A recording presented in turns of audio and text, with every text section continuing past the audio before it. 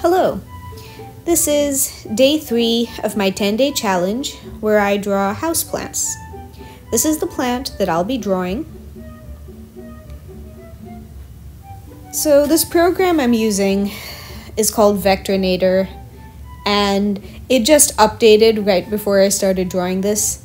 And I kind of wish I hadn't let it update because I don't like the changes. Hopefully I'll get used to it. But if you were wondering if this series is a promotion for the Vectornator software, it's not. I'll probably stick with it though, because I do like drawing in vector. So unless something else comes along that I prefer, I'll continue using this. So in my last video, I talked about the reality of having multiple interests and how the different interests can be mutually reinforcing or mutually beneficial somehow. This time I thought I'd talk about how the way we work are all different. You know, everyone has their own unique way of working, and you kind of have to experiment to find out what is the right way of working for you. For example, this 10-day challenge thing. First of all, 10 days isn't that long for a challenge. Lots of people do 100 days and, you know, much more impressive lengths of time.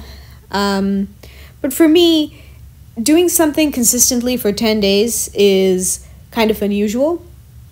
I tend to have a set of projects that I do in parallel each quarter. I usually have about 4. Each one is in a different area. Some are maybe fiction writing, some are research, reading up, blogging, that kind of thing. And so I usually bounce around between projects. I kind of batch them. I have batched portions, and then I have portions where I kind of nibble.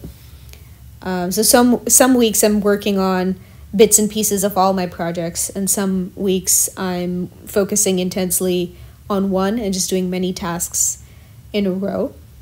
And this wasn't obvious for me, and I still don't know if this is going to be right for me forever, but it seems to be working now, and it's better than the things I've tried before.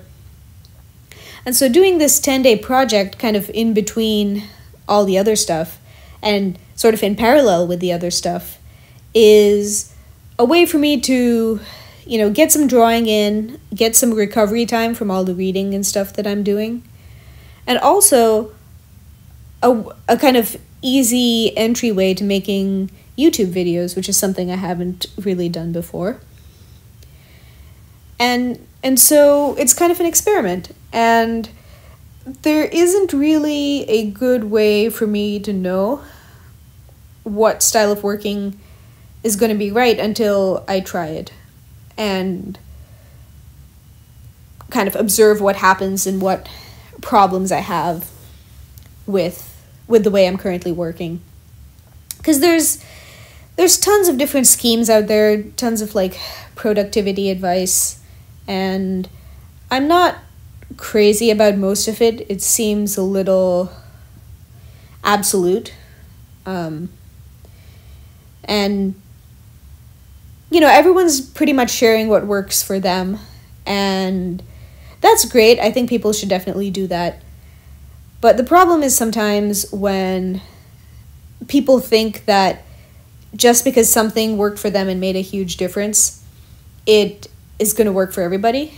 It's kind of like if someone had a vitamin deficiency and then they took that vitamin and they felt a ton better, and now they think that, you know, this vitamin is kind of a cure-all for everybody, and they go around telling people, just take this vitamin and you'll feel better because I took this vitamin and I feel better. And that advice only works for people who have the same deficiency. And I think that happens with productivity stuff a lot. There are a lot of people who talk about how, the one trick to being productive is to schedule everything into their calendar, or to have all these deadlines, or create all these forcing functions that are going to put all this pressure on you to make things work. And I think that works if you have the same problems and difficulties as the person making the suggestion has. And if not, it's going to be like taking vitamin C when you don't have a vitamin C deficiency. Anyway, so here's the drawing I made. And here's what I just drew. And anyway, I hope that was interesting.